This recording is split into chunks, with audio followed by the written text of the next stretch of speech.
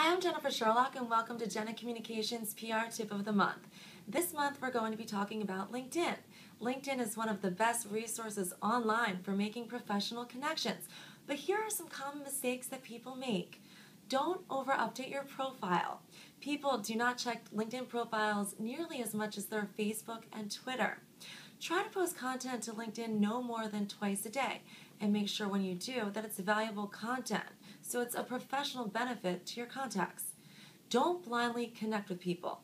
LinkedIn is not the place to blindly add hundreds of connections.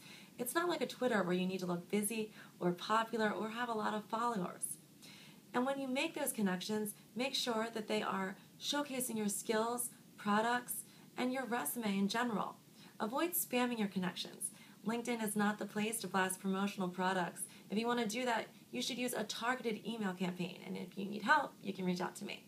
And lastly, remove inaccuracies. Your LinkedIn profile is like a digital resume. Verify all information because you don't know who your next employer may be and what they'll be looking at if they're looking at you for your next job. Take care.